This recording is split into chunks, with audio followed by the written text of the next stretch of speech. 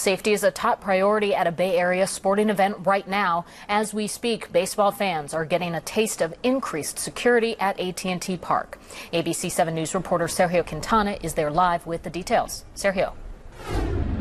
Katie, the fans today are getting into AT&T Park a whole lot easier than they were able to yesterday. You can see right now there is a little bit of a crowd here going in. The game has just started, but I'll tell you, one of the things that's helping to get these crowds in a whole lot faster today is that AT&T Park staff is not individually wanding each and every person who is going in.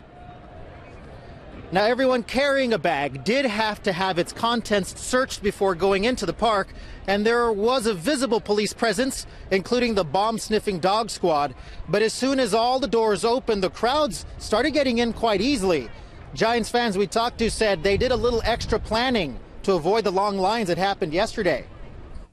It was crazy. Security was really tough yesterday. It looks a lot more lenient today, but the line was just around the thing. So we actually showed up super early today. So today we came a couple hours early, and luckily we're getting right in. We waited probably 20 minutes, and they actually just opened all the gates, and they still have the security measures intact, but everybody's walking right in.